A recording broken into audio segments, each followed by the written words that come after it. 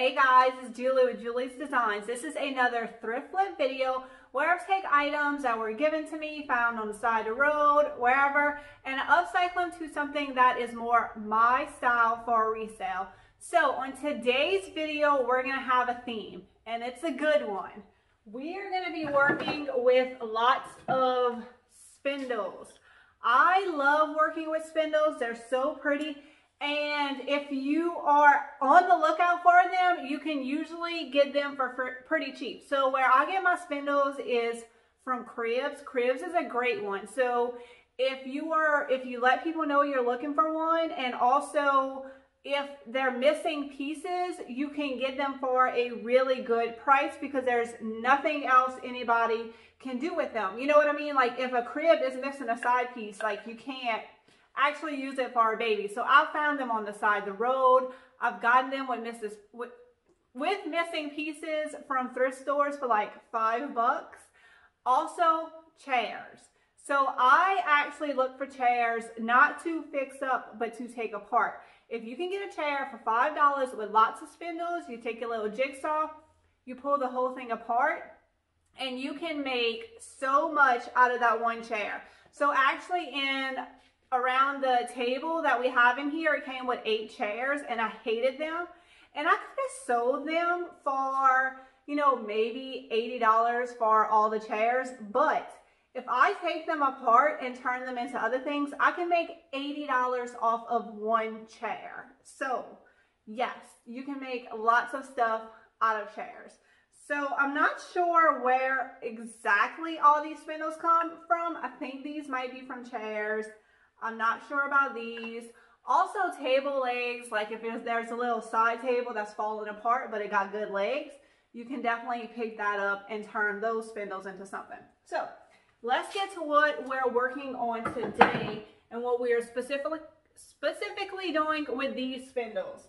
So you're always going to end up with some like small spindles. I actually like them smaller and chunkier than this, but I've used all the ones I have like this. But this is not big enough to make a big blanket ladder.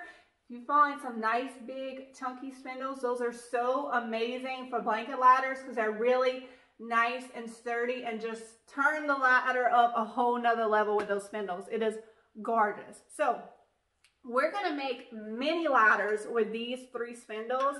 I'm not concerned that they're not symmetrical. It doesn't matter. They are all matching. But that doesn't matter to me. This is going to be cute. So we're going to take these 3 and we're going to do a mini ladder. Now, it's the same process to do a big ladder. So if you wanted to do a big ladder, I would definitely go ahead and watch this video. And you're going to be doing the same thing, just on a bigger scale. You know, you're going to use more spindles and more wood and stuff like that.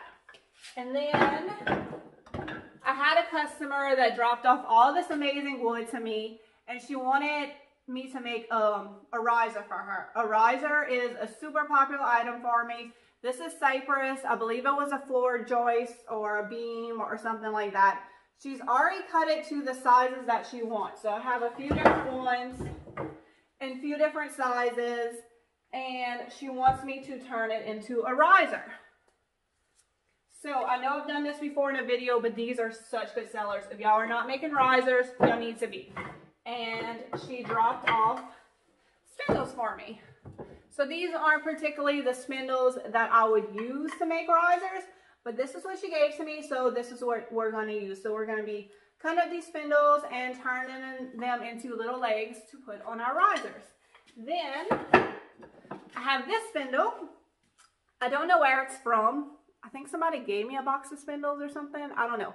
But I love how symmetrical this spindle is. So this is going to be so perfect to make a spindle box. Again, another bestseller. If you have a booth or something, you need to learn how to make these spindle boxes. They are so popular. They sell so well. They are really not hard to make. Once again, I know I've made this before, but I feel like it's something I need to show y'all again. And like I said, we're going with a theme on this one. It's going to be all about spindles. So let's go ahead and get started on these projects. The first thing I'm going to do is paint all the spindles that I want to paint white. I leave chalk paint in my paint sprayer and the only thing I do is I clean the tip before I spray. Now, I was being totally lazy here. I didn't want to touch the spindles, so I just decided to spray them like this, and of course that didn't work because they were just rolling all over the place. What you want to do is just hold them up and spray them standing up. You can turn them all the way around and then lean them against something, and then that's the best way to paint them. I was just being lazy and I didn't want to get paint all over my fingers. You could also wear gloves, but again, that's another step that I am most likely not going to take. But in the end, they all got painted. Now, once the paint is all dry, I'm going to distress these. I find it's easier just to paint the whole spindle together and distress the whole thing together before I cut it up. I just find that's a time saver instead of cutting it up and then having to do all this. So I'm just distressing it with a piece of sandpaper, and then I'm wet distressing it just with baby wipes. If you don't have baby wipes in your work area, I highly suggest it. They come in handy all the time. Okay, so she already gave me the piece of wood that she wanted. It was already cut down to size. So all I want to do is lightly sand it and try to round out the edges just a tiny bit with my sander. On my other ones, what I do is I round it out with my jigsaw, but this piece is way too thick. So I want to keep all the detail. I'm just kind of lightly sanding all the rough areas just so there's not any splinters or anything like that. But I definitely don't want to take away the original character of this piece. We're trying to maintain that because it looks amazing. Now, where it was cut, we need to try to blend it in with the rest of the piece because that looks brand new and the rest of the piece looks old. So we're taking the Waverly Antiquing Wax and water mixture. Is however you want to mix it up. I don't really think about it. I just add some of the antiquing wax, I add some water, I keep it in this little Tupperware bowl because I use it all the time. And you're going to put it on your new piece, your new cut piece, but you're also going to put it on the entire thing, and this will make the whole piece blend together. So if you don't have any old wood that you can use to make risers, this is a 2x6 from Home Depot. It comes in 8-foot and 10-foot strips, maybe even 6-foot possibly. But I think they're around $10, and you can definitely use these and cut them down to use as risers. I'm just going to round out the corners, put the antiquing wax on this. That's going to make it look old, put feet on it, and it'll be good to go to its new home. So there are definitely options on wood. If you don't have old wood, you just make new wood look old. Next, I'm going to cut the spindles down. Now, these are the spindles she gave me to use. This is not what I normally use. So when I cut spindles, I try to find a common area on each one to cut down. So that way they end up being the same size. So I'm just trying to use all the little natural stops that it already has to cut these down. Now, this is what I ended up with. So these spindles must have been hand turned because almost none of them ended up being the same height. So this is definitely not a spindle I would recommend. I'm going to show y'all what I would use had I used my own spindles, and honestly this is something I'm not going to do again. I kind of just said yes, not knowing what I was getting into. I didn't ask enough questions. It ended up working out. Like I made do with what I had, but this was probably a order I should have passed on. So these are the spindles I like to use, where you can see there is a very clear area where you can cut each time and get the saw in the right spot each time, and you come out with nice even legs. So this is what I use for my risers, and all of these comes from cribs. These spindles I've just taken off of cribs. So once I sanded down some of the feet and got enough of them to the same size, I'm going to attach them to the bottom.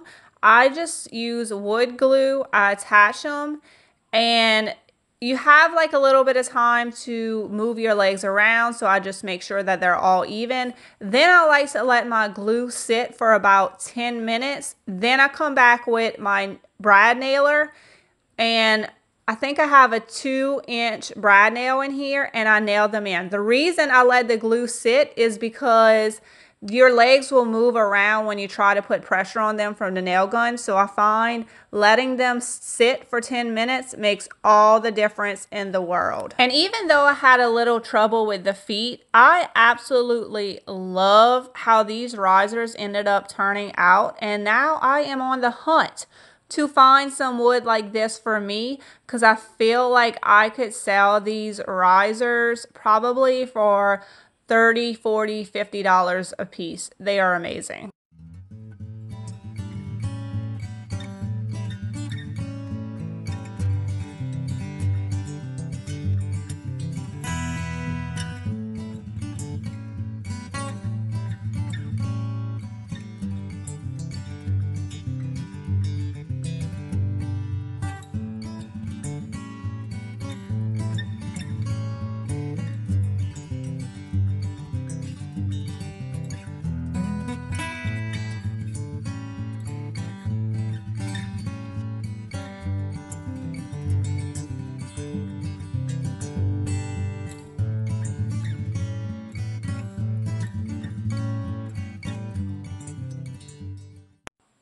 Now we're going to work on the spindle ladder. So for my ladders, I like to use 2x4s. This is a piece that was already cut down, but it was still too thick to do a small mini ladder. So I'm just going to simply cut it in half. Now I'm sure if you go to your local hardware store, they probably have some wood that is already cut close to this size, or you could use stakes. They seem to be like a good size, but I just get 2x4s and then cut them down to the size that I need, since I have the, the table saw and the tools to use this. Now, if you have writing on your wood, don't worry, this sands right off if you need to get it off. Now, this wood is, of course, way too new for us, so we're going to antique it. Once again, I'm just using my mixture of antiquing wax and water that I keep in this container. I could tell immediately when I put this on that it was way too light. So if you're like me and you just keep it in a container, make sure you actually stir it before you go to use it. I forgot to stir it. And then there you can see it goes on much darker. So if you have a new piece of wood, you can apply this mixture to it and it'll definitely make it look a little more aged and give it, that nice matte aged look. Now we're going to attach the spindles onto the 2 pieces of wood. You can see in this picture how much that antiquing wax darkened it up. So I'm going to mark each piece of wood where I want to put the spindle. I'm putting a mark at the center of the wood, and then also 5 inches from the top and 5 inches from the bottom. And that way I'll know on each piece of wood where the spindle needs to go. Now we're ready to attach them. So what I like to do is just kind of set the spindles where I want them to be. And then I like to find something heavy to put on. So you see the first piece of wood, I have it as close to the edge as possible. And then I put something heavy on the other side to keep it in place. That way I don't have to have my fingers in place. And it's easier for you to get your nail gun where it needs to go if it's on the edge of your workbench. So that is how I figured out to do this without putting a nail through your fingers. The only time I've ever put a nail through my fingers is doing these spindle ladders. So you just want to set it up to where you don't have to have your fingers in the way holding your spindle in place. So this is the best way that I found to do it.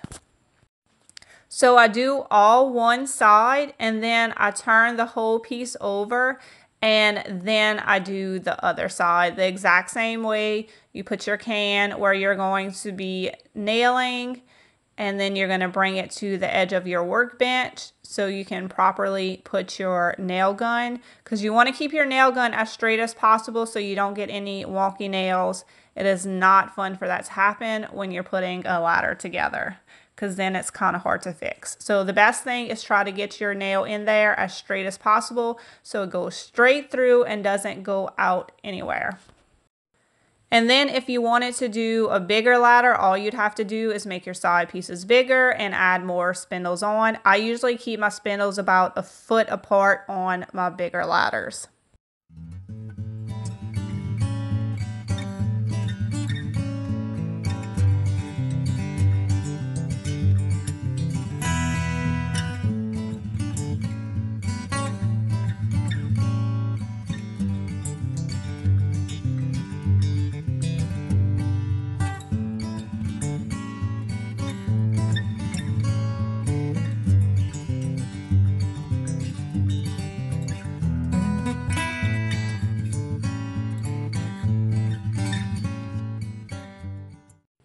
All right, let's make a spindle box. So you're going to take your spindle and you're going to use that as your measurement for your side pieces. So I'm figuring out my measurement and I'm going to cut 2 pieces of wood. I am using fencing. I get old free fencing. I have a fence guy and this is what I use for a lot of my woodworking pieces. Now I want to like visually see how high I want the other side pieces to go.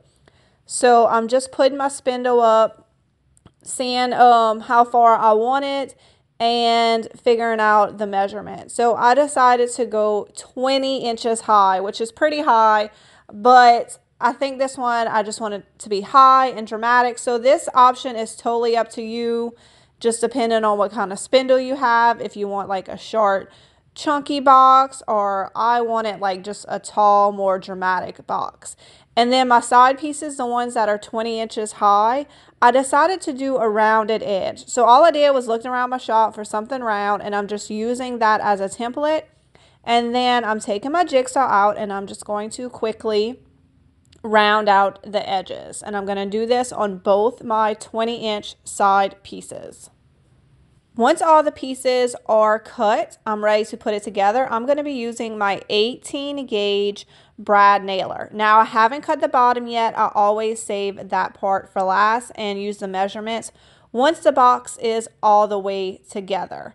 Now when I'm putting my box together, I simply just put 1 nail in each side all the way around. That way it makes it easier if you kind of have to move the wood a little bit. You have a little bit of wiggle room. And then once all my pieces are in place with 1 nail, I go back and add more nails to each side, and this secures it firmly in place. And then I'm going to measure the bottom and attach that as well.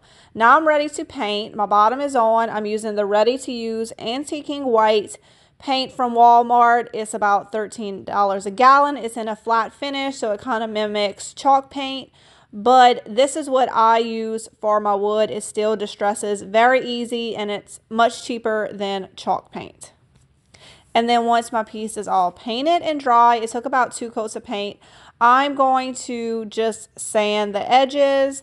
I like to lightly sand my pieces. I don't overly distress them. So I'm taking my orbital sander with 220 grit sandpaper and just hitting up all those edges of my box. Now I didn't film this part, but once I get my fence boards cut down to the size I need, I do sand them all before I put the box together. So it's getting a second sanding right here just to distress. Now we are ready to put the spindle on. I love when it has a really tight fit. That makes it so much easier to do because you can really get it in the exact spot that you want because the box kind of holds it in place for you. So normally when I do a spindle box, I put the spindle way at the top, but since I rounded out the edges of this, I thought it'd be really cute to bring the spindle down a little bit. So I'm just looking, making sure that my spindle is all straight. And now I'm using my 16 gauge brad nailer. And I really had to eyeball this one because these spindles are small. And luckily, I did it to perfection. So exciting. I got the nails exactly where they needed to be.